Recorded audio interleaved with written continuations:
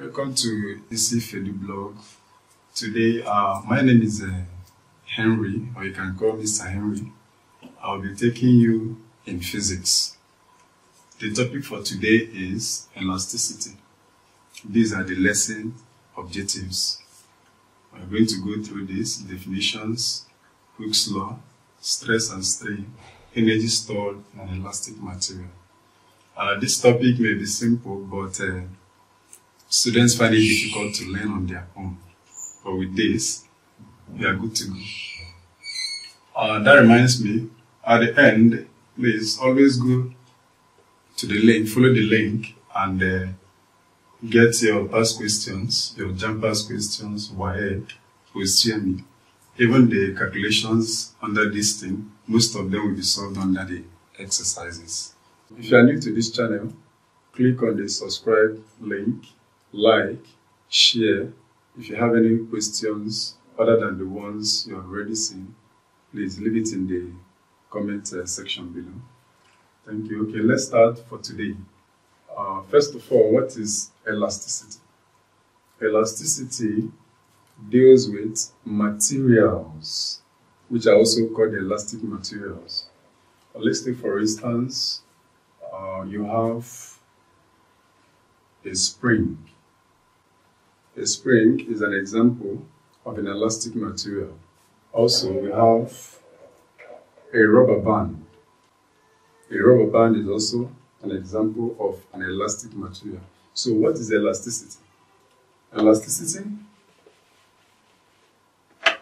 can be defined as, elasticity can be defined as the ability of a material to stretch when a force is applied in it. For instance, if you get a rubber band and you stretch, as you are stretching it, the size of the rubber band continues increasing. That process is what you call elasticity. The same thing is applied to a spring. A spring on its own, once you add a load to a spring, it stretches. That load is an example of a force applied to the string. Therefore, it will also stretch. Once you remove the force, it goes back to its normal size. Now let's talk about Hooke's law. Hooke's law is actually the law that governs anything concerning an elastic material. What does Hooke's law state?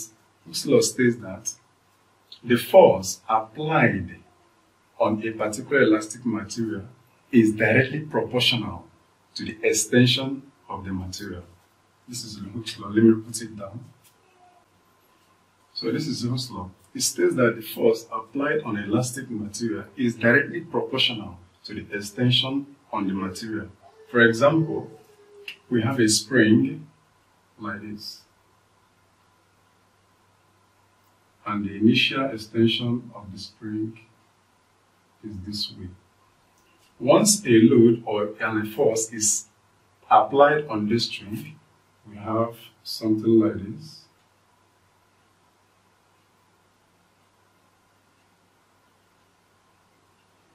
And the initial length of the string is this, from here to here. This is the original length. Now, when an external force is applied on this string, it gives us an extra extension.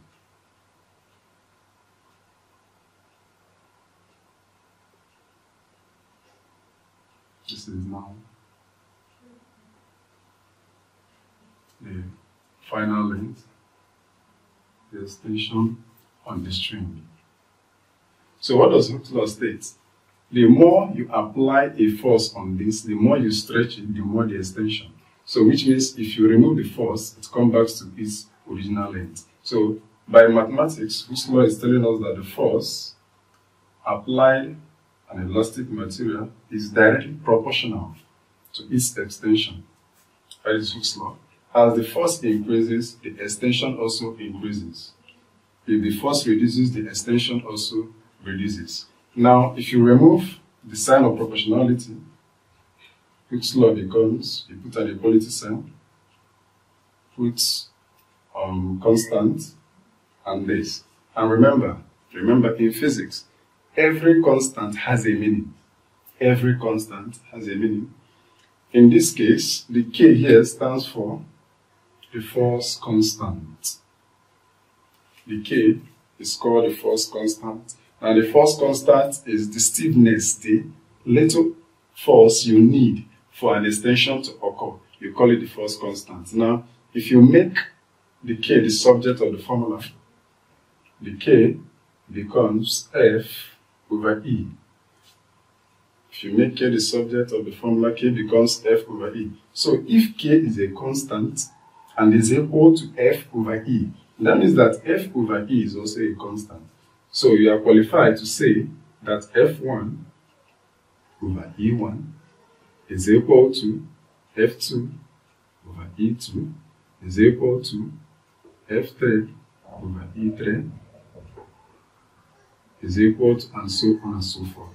So provided this is equal to this, it is justified to put down that all these are equal. So in some questions that you are given two forces and one extension, and you're asked to calculate the next extension, you make use of this formula.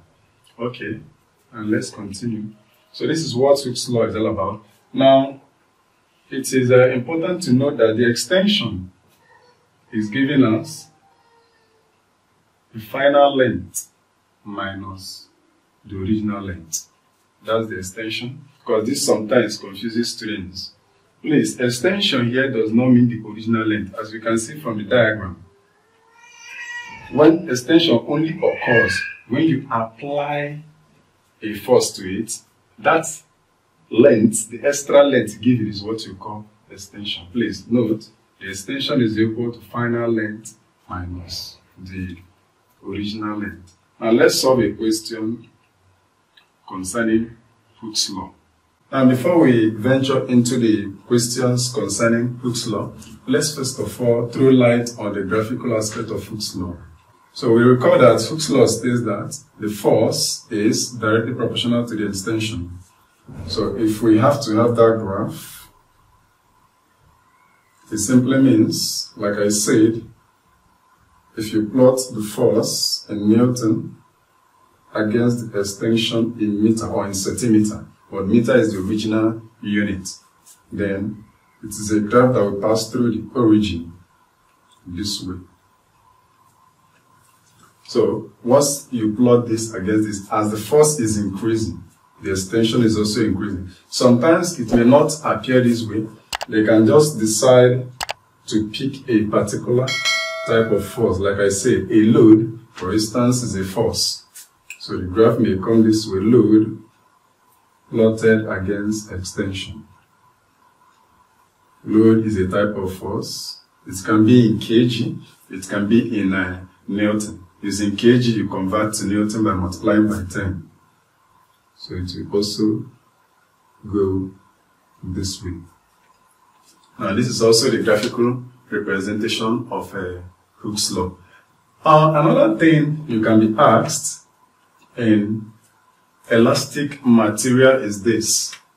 Sometimes in your questions, if you go through that, some of you must have seen something like this and it confuses you. Now, if you are plotting, or in reality actually, something can occur if you have a force against extension and initially obeying Hooke's law, it will go this way. But at a point, something will happen and the graph will come this way, like this. Now from this point to this point, you can see that Hooke's law is obeyed. From here, let me just label this A, let me call here B, and here C. Now from O to A is what you call the proportional limit. The proportional limit. Why? Because it obeys Hooke's law. Hooke's law states that it must be directly proportional from here to here. Now, beyond here, this point is called the elastic limit.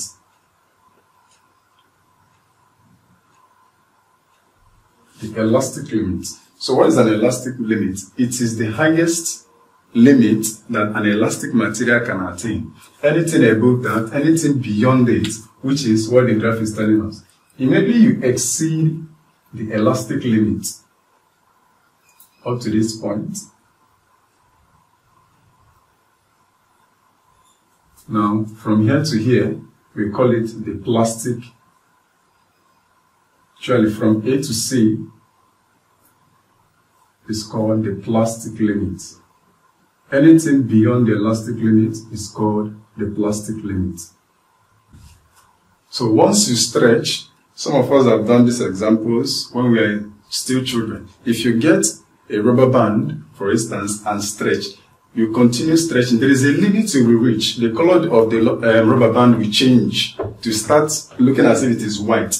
That limit is what you call plastic limit. Once you continue stretching, at a point C, if you stretch more, the rubber band will break at point C. So this is called the breaking point. The breaking point. So please note this graph, very, very important. If Waec or Jamb wants to ask you, even in your question, they want to ask you a question on this, what they will ask you is, from this point O to A, they will give you 4 options and ask you, what is it called? Please note, from point O to A is called the proportional limit. Why? This particular point A is called the elastic limit. Anything beyond the elastic limit is called the plastic limit. If you now go beyond the plastic limit, you have the breaking point. So anything beyond the elastic limit, Hooke's law is not obeyed. Please note that. Anything beyond the elastic limit, once the elastic limit is exceeded, Hooke's law stops existing. Please note that. Now let's venture into questions concerning Hooke's law. Okay, so this is question number 1, and we are going to apply Hooke's law to this question. And this question says, a force of 5 Newton applied to an elastic spring of length 2 meters makes it to extend by 0.01 meter.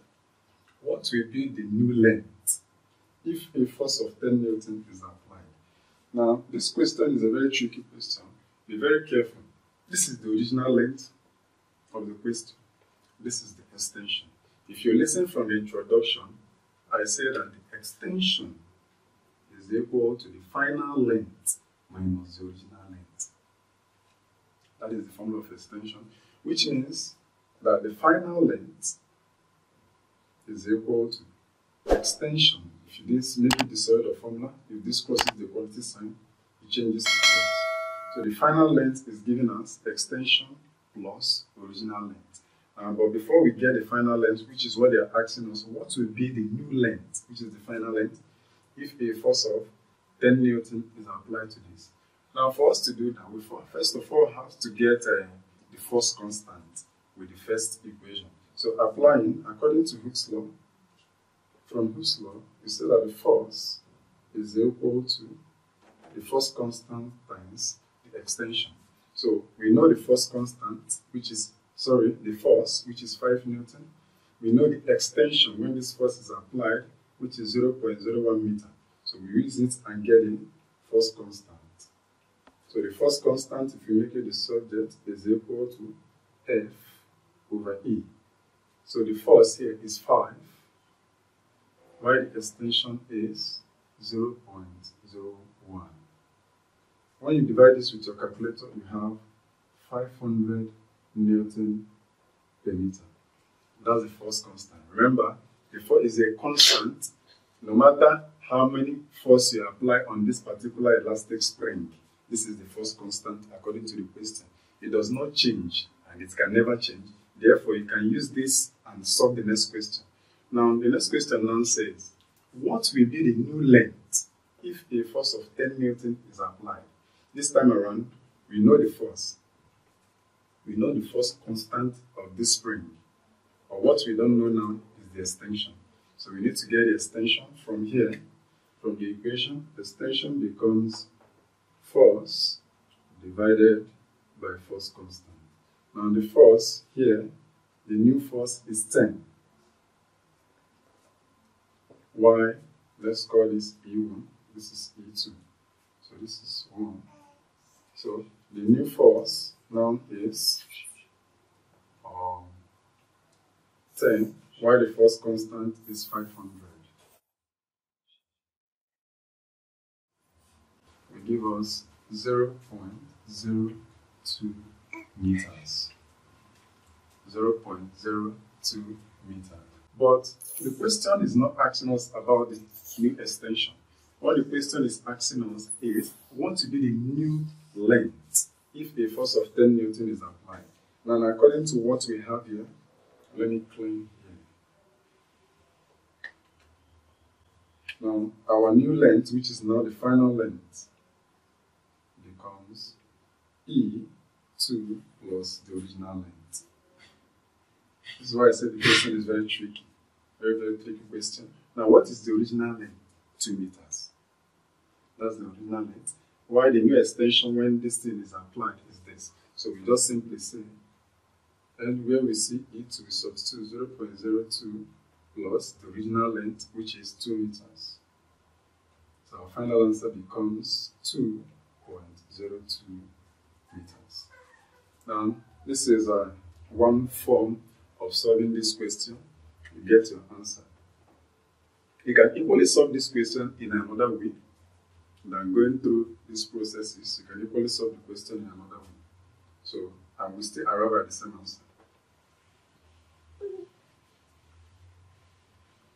Now, another way this question can be solved is by what I initially said. You can use F1 over E1 equal to F2 over E2. Why? We have two forces here. We have an extension, we can get the next extension. I believe this is easier. Now, F1 here is 5 over E1 here is 0.01 is equal to F2 here is 10 divided by, we are looking for E2. So if we cross crucify, we have E2 is equal to 0.01 times 10 divided by 5. This is 1, this is 2. And this will give us 0.02 meters. But we are not looking for the new extension. We have developed that the final length, which is the new length, is original length plus E2.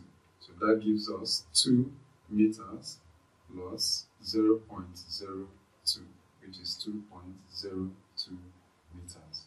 This is faster than the previous solving. So for more questions on this, go to the past questions. We are going to see a lot of questions solved on this. More difficult questions and trickier questions are solved in the past questions and also in the exercises section. Okay.